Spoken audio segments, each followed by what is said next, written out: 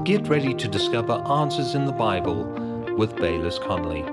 Listen, we shouldn't get resentful, nor should we be threatened by the big dreams of the young people in our midst and in our life. We ought to encourage them. In fact, better yet, we need to help them build. You know, one of the things that Harrison and I enjoy together is we golf. And he picked up the game when he was 15. I taught him everything that I knew.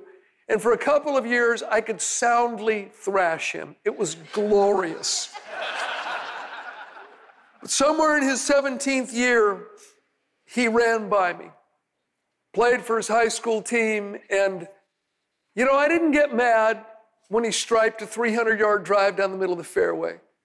Just the other guys in the tee box said, "It's my boy. Yeah, it's my son."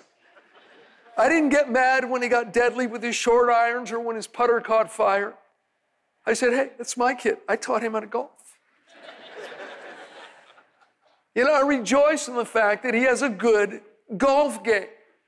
I didn't get resentful and say, "Well, I'm not going to play with you anymore."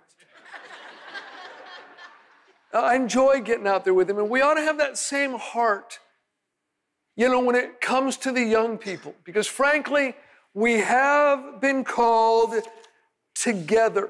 We've been called to do life together, called to serve in God's kingdom together. The journey will not always be easy, but we can make it if we do it together.